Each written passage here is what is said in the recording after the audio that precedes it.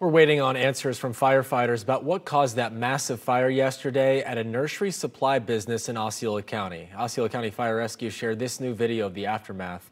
The nursery supply company says the fire appears to have started along the back fence before it ignited thousands of plastic pots that were being stored outside. The company put out a statement last night saying they're fully cooperating and they're thankful for the quick response from firefighters.